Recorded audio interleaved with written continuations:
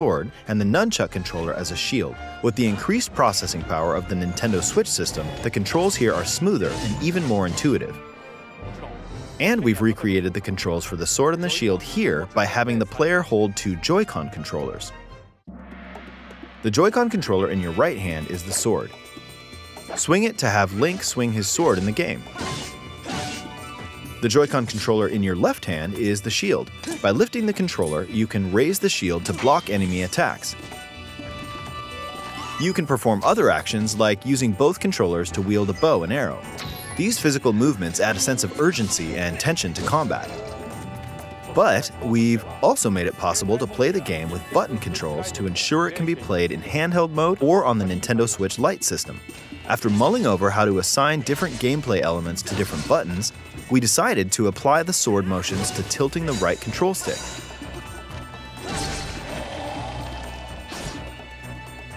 Tilt the stick down when you want to swing the sword downward.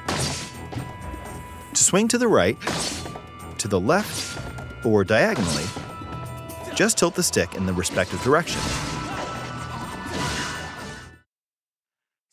Here's something else we've been working on. Specially designed Joy-Con controllers. The right Joy-Con controller is themed after the Master Sword, while the left features a Hylian shield motif. The Legend of Zelda Skyward Sword, as the game depicting the earliest story in the Legend of Zelda timeline, details the events around the creation of the Master Sword itself. We hope that people who played the original game on Wii, and those playing it for the first time, will enjoy discovering the origins of The Legend of Zelda.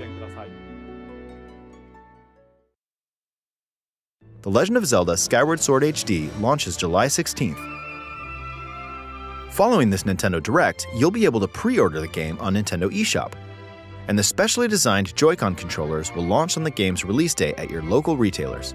Many of you may already know this, but The Legend of Zelda Skyward Sword was the last original console game prior to The Legend of Zelda Breath of the Wild game, and it was still following the established conventions of The Legend of Zelda. However, it gave a glimpse into many features and innovations that would eventually be adopted in The Legend of Zelda Breath of the Wild. Using the sailcloth to descend in midair, a stamina gauge that depleted as you scaled walls with vines or ran, even the concept of collecting items to upgrade gear.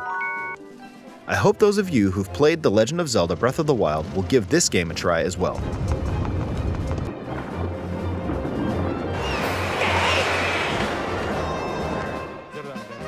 Please look forward to The Legend of Zelda Skyward Sword HD.